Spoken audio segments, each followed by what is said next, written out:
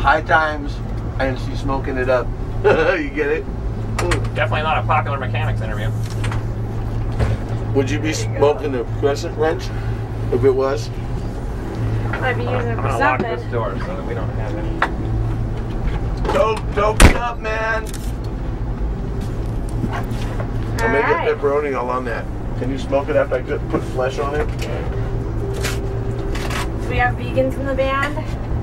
I'm a vegan. You're a vegan? So am I. Okay. I eat vegetarians. Once in a while, I'll have a little salami. Hey. I like salami, but that's the only meat I eat. Vegetarians will sneak in bacon. Yeah, actually, I'll make it work. Do you think when you finally came to Electric Apricot that you found a deeper understanding amongst the band members? I know that you work towards enlightenment. Aren't we all working Through towards music? enlightenment? You know what I mean? Yeah. I think you work towards enlightenment until you're in the dirt. Right? Theoretically? Theoretically, yes. Yeah, it's been a meaningful musical venture. I think I think certainly with my guidance we've all grown as people and as musicians. So I think I mean the band is. I've always maintained that the band is a ritual. No, I need to cool. I'm right where I need to be. You know. We don't want to. Have you found psychedelics or marijuana have helped you in that journey? Are you kidding me? Well, it's like I always, LSD is the boat that gets you across the river. But then what happens is if you get across the river and you see a mountain, you're going to need something else to get you across the mountain. And you don't know, over on the other side of the mountain there might be an ocean. So to give up drugs after you cross the river is in my perspective, a premature strategy. And so that's what this band kind of is we're the ocean. But the thing is too, for the kids out there, because we are responsible adults, is you don't want to rely entirely on drugs. I mean, you can get across the river by other means. You can get up a mountain with a rope and a carabiner. You know what I mean? And well, the not ocean. really. It depends what the mountain's like. The ocean, you're like obviously you get a good ocean kayak. Well, I'm just saying. But you're not really getting the metaphor, though. I mean, the mountain. I get the metaphor. I'm trying to protect the kids. We don't want kids can't even climb mountains. I mean, what parents gonna let their kids climb a mountain? All around my head. Totally missing what I was saying. That's all I'm saying. I mean, have you ever heard of a metaphor? Have you ever? You understand all what around I'm my saying, head, right? tingles. Because I mean, it's like if you. No, we all understand what you're saying, Iowa. But my fingertips get all there are tingly. I think what sides Rap to Dog's saying, you have to coin. protect the children from the drug angle. It's not all about the drugs. Children aren't doing. They're not It's doing not all drugs. about They're the not dr- climbing Hey, a mountain. It's not all about the drugs, is what I'm saying, right? Right. Do you think it's all about the drugs? That's what you're saying? That's how that came across. We're doing an interview here, and you got to be careful what you say. Yeah, dude. High time. Hello. You got to be careful what you say in the interview because it could be interpreted differently. You know what I mean? Yeah. So be very careful, is what I'm saying. You're not as experienced at the interviews. But what if I feel that me, it actually is all about the drugs? That's my feeling.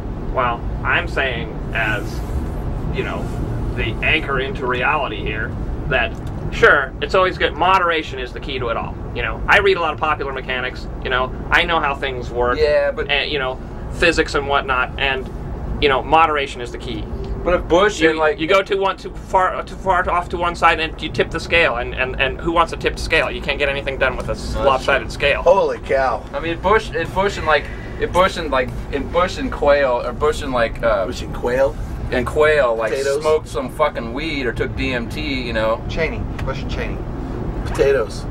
No, I mean, if Bush and quail smoked weed, I think we'd be in a better place right now. Cheney. Did you have that in mind when you wrote Back Roads of My Mind? I did. I have to be completely honest, that was written at a time when I was doing some psychedelic exploring of my own. Such as? Journeys with peyote. I was meeting with a Native American medicine man in Taos, New Mexico, and I had some experiences that helped me learn about myself, and that's what that song is about. It's about introspection and about learning about oneself. But I do agree with I ate Lapdog. some peyote one time in Berkeley, and I walked back home to my mom's house with my eyes closed all the way home. You were watching with your third eye. I don't know, but I got home and I slept on the porch. You blinked. Lapdog, were you kind of drawing off that same sort of inspiration when you wrote "Are You Going to Burning Man"? The inspiration, or the hallucinogenic inspiration, you mean? No, I mean, you know, for me, Burning Man, I look at Burning Man as this incredible, wondrous thing in this time of chaos and extreme conservatism.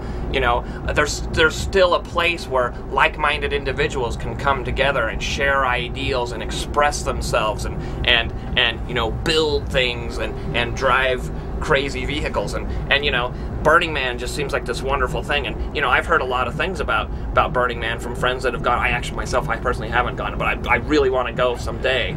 But you know, I was really compelled because it's such an important thing to me to write that song. You know, I'm saying, hey, are you going to Burning Man? Like, hey, you know, maybe you would like to bring me along with you, you know, on your journey. You know, hey, I'm offering my services as a guy who, you know, knows, you know, reads popular mechanics, knows a little bit about the way things work. You know, I could build a golf cart with a big flashing neon brain on the top. Hot rod golf cart. You know, so, you know. Someday you will. That's How's heavy. this year looking for you? Excuse me? How's this year looking for you? Do you think you might make it to Burning Man? Might be on tour I don't think I'm going to make it. When is it? Maybe next year. this weekend. Maybe. But I really would like to get out there. I mean, it's such an incredible thing. Well, that's what I'm told. I'd like to try some cosmic flan. Hold on. Was that your idea? Hold on, dude. You know, it's a metaphor. Cosmic flan. It's a metaphor for, like, you know, a way to feed your mind. You know. Oh, delicious. Well, let's talk about your new album. We're making a record. You know, it's our first record. You know what? Yeah. You only make your first record once. That's So right. we're really putting all our marbles into this basket. You know. Amen. We're working. We haven't got a title yet, but you know, we've recorded some of the songs, and it's sounding good. You know, we got Oswald George is been engineering it, and he's mixing it while we're out here. You know, he's the man. He's the man. Do you think of yourself as the idea man behind it? Me? No. You know, I sort of, you know, we're all sort of equal cogs on the wheel of you know, of the sewing machine or whatever, however you want to look at it. Yeah, but exactly. you know, I have my things. You know, I mean, I express myself. The thing about me that's incredibly unique and is, you know, not only do I play my instrument, the drums, you know, I mean, there's a lot of times you see these melodic instruments writing lyrics and whatnot, or even, you know, a bass can be a little more, but drums is very rhythmical. You know, you don't see too many drummers that are writing lyrics. You know, Neil Peart, you know, from Rush back in the day, he wrote some amazing stuff about, you know, the snow dogs and the fighting the evil ones and whatnot, and Xanadu. But, you know, I bring in my stuff and I opt to, you know, we don't have a Geddy Lee in the band to sing my lyrics. You know, these guys are all great, but you know, I have a way that I like to sing. So you know, I sing my own lyrics and I play my drums, and you know, it brings a little unique element to the band, I think. You know, not since like Phil Collins has somebody really done that. We're you know? one organism that works together, but we have 4 different voices that all kind of come the album is together. going really good. I mean, so far, I'm convinced that we've created something that's, you know, I mean, I'm convinced I'm getting phone calls. We put this thing out, and I'm getting like Trey, he's calling me up and saying, dude, how'd you do it? It's one of those types of records. And you know, it might sound a little inflated to me to say that, but, you know, I know this is you know, is exactly how Led Zeppelin felt, you know, when they did White Album and all that, those different albums they made, you know, like they just said, we fucking got it. And that's what we're doing. It's like, I really feel like with this new CD, we are a family, parents in a way, and we are really about to give birth to a baby.